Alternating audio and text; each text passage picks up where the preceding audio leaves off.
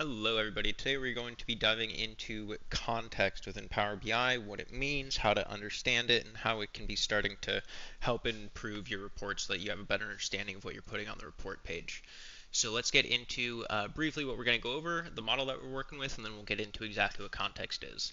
So what we're going to go through is kind of what we're showing at each of these cells, how these values are being calculated, and what type of different context is being used. So why is this count showing 699 for this one client, and then this count for their last year value showing 382?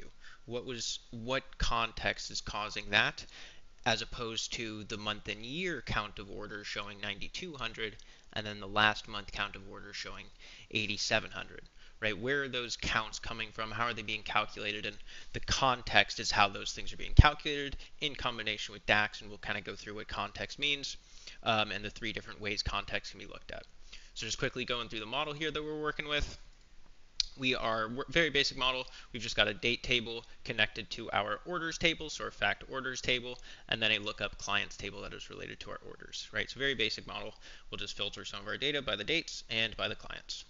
So first, getting into context, you have to understand the relationship that you're working with in order to understand our context, right? So our clients are going to filter our orders, as well as our dates will filter our orders, right? So those are the two kind of main concept points that we need to understand from our model. What is going to filter our fact table, and how are the tables related based on the measures that we're making? So going through context, there are three different types of context. There's row context, query context, and filter context. Row context is exactly what it sounds like, right? It's how an individual row is calculated. So row context can pretty much be thought of very similarly to Excel cells. So if you're coming from an Excel world, how Excel cells are calculated by that exact Excel kind of row values in your calculation.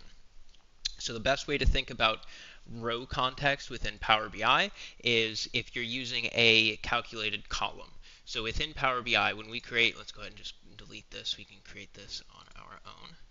So if we want to create a calculated column within a new table, right, the context that we're going to be using on that table is row context, because calculated columns take the row context, so each individual line item for its calculations, including any other tables that are related to it. It's related by that single row that you're on, right? So it's the row context. So if we want to add a value in here that's calculating a certain value, so let's say the cost per unit, right? So we have the number of units and the total shipping cost, but we don't have the cost per unit, right? So let's go ahead and create that calculated column, and we will just go ahead and use a divide, shipping cost divided by number of units to get the cost per unit.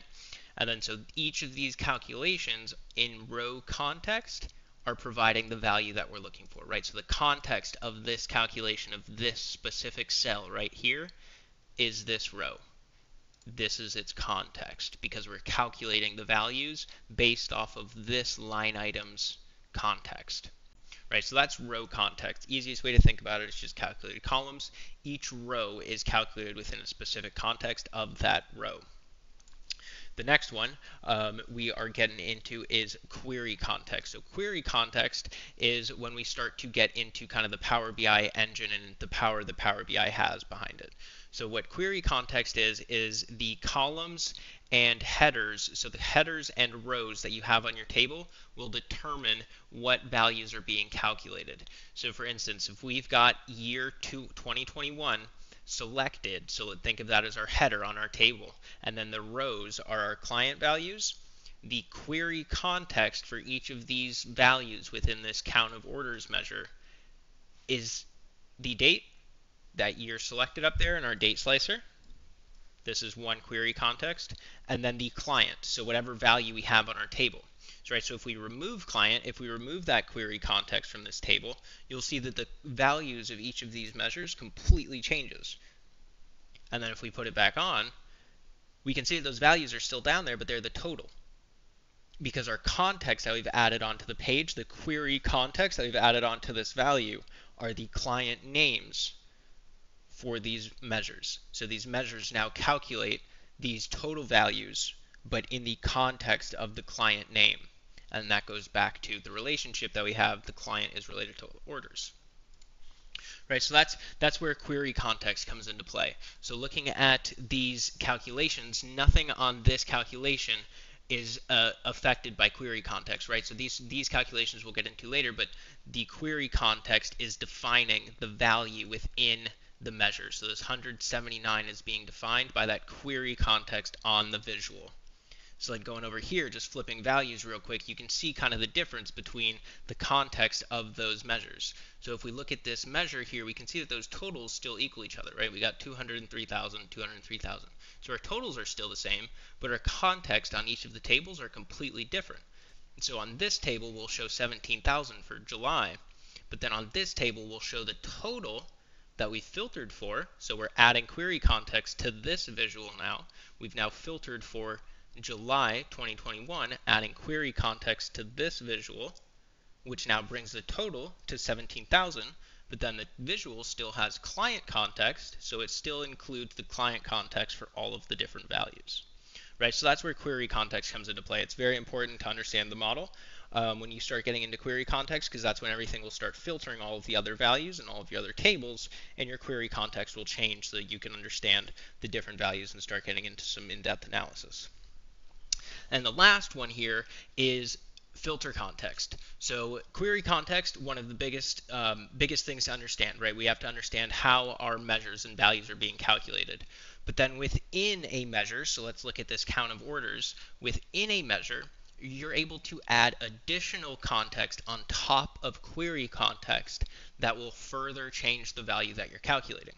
So within a measure, we're able to calculate that base measure, so that count of orders measure. We're able to still calculate that measure, but then add on additional filter context with filter functions to then change how the value is being calculated within its query context. So the query context for this measure is still the same, still year 2021 with this client by line item, right? That query context is the same between these two measures. The only difference is we've added this filter context to the measure to now include a value being greater than 1,000 on its order, right? So in order for the order to count, its total value has to be over 1,000. And then that's just an extra filter context that has been added to that query context, right? And then looking at a different measure here to kind of understand it a bit better is looking at last year and last month, so this date add function. So let's switch over to this table real quick. So looking at this last month measure here, what this measure is doing, again, just very basic count of orders, and then just moving back the value 1 month. So let's look at February. So looking at February, our count of orders within February 2021, so the query context for count of orders within February 2021 is 9,200. And then if we add on filter context to pull in the last month's value, so we're moving last month's value up 1 month, we can then get that last month's value and change its filter context on the base measure to bring in January 2021's value to the query context of February. Right, so our query context is still February 2021, but then our filter context within the measure has adjusted the context of our measure to move our value into 2021, and then we can now compare these two values to each other and get some growth rates, right? And then we can start getting in depth. And all of that starts coming once you understand how context works and how it's able to work together to change your values that you're showing on the visual. So all right, that is context within Power BI, very high level, very quick introduction to it, but hopefully that gives you a base understanding of how context works within Power BI. Let me know if there are any questions around context and how you can use it in your reports, and I'll see you guys on the next one. Bye.